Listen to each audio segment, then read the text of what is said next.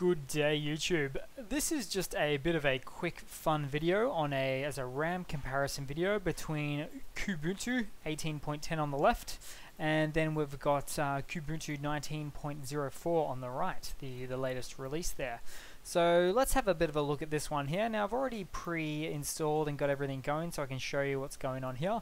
And I love doing a bit of a RAM comparison video because a lot of people use a lot of these distributions that I talk about, but more importantly, if you're looking to run them on older machines or more lighter weight desktops, that sort of thing, then it is really good to get a feel for what's going on with RAM. Now, starting off with Kubuntu 18.10 on the left, right here, where I'm jingling around, it's straight out of the box. It's using about 900 plus megabytes of RAM, which is pretty high for any Linux distribution these days, I guess, to be honest. And then on the right, we have Kubuntu 19.04, and as you might see, yep, you guessed it, about 600 megabytes.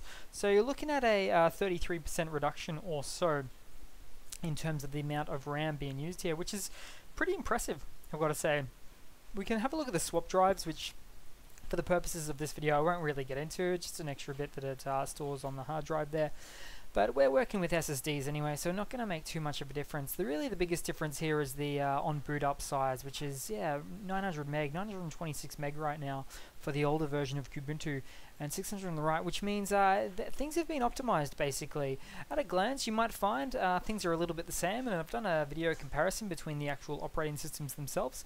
But yeah, in terms of RAM, it's looking U-viewed. It's looking really great. If anyone is out there that's still really part of the Kubuntu or the KDE Plasma desktop environment, that sort of thing. So yeah, really interesting to see. Nothing else is loaded. This is just complete from scratch, as are all my videos. But that's pretty much it, guys. Yeah, just a super quick and fun video to show a bit of a RAM comparison video and the latest release, I guess, optimizations of sorts that you'll find on Kubuntu 19.04. So cheers, guys. Thanks for watching. Please comment, subscribe, and yeah, thanks again.